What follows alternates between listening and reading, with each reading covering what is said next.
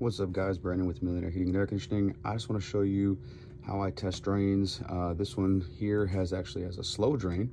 I wanted to see if I could show you guys what that looks like. So I'm going to take out this float switch so our system doesn't come back on. Got my handy dandy gallon of water here with warm water. I had it up to here. It started slow draining after I tested this much. So I'll show you how I do this here. I'm going to do this with the system off, just so the water doesn't blow everywhere.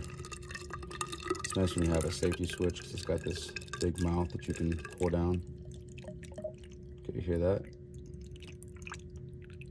So it's actually clogging up now.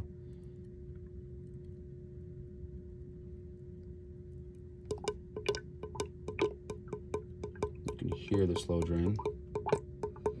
Hit it again. Little spill there.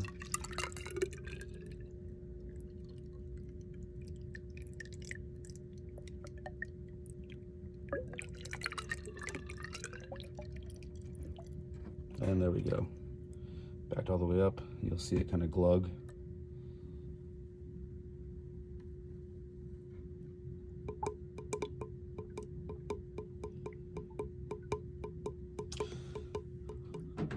And really, this drain should take a full gallon of water without even stopping.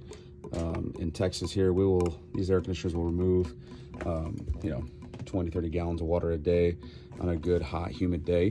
And so if it won't take a gallon of water in this short of a drain line here, we've probably got a semi blockage in the T underneath the sink. We'll have to get under there, clear everything out, clear out the Robinson T, put a vacuum on this line, suck all the gunk out, maybe throw some condensation drain line cleaner in there to help the line stay slick once we get it cleared out.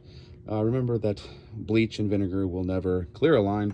They can only help a clear line stay clear. Some people, it's a placebo effect. Some people, I've seen it work. But either way, you want to do something with your Texas drains. And if you're in this area, give me a call. I can show you how to do it, or I can come out and do it for you. Thanks.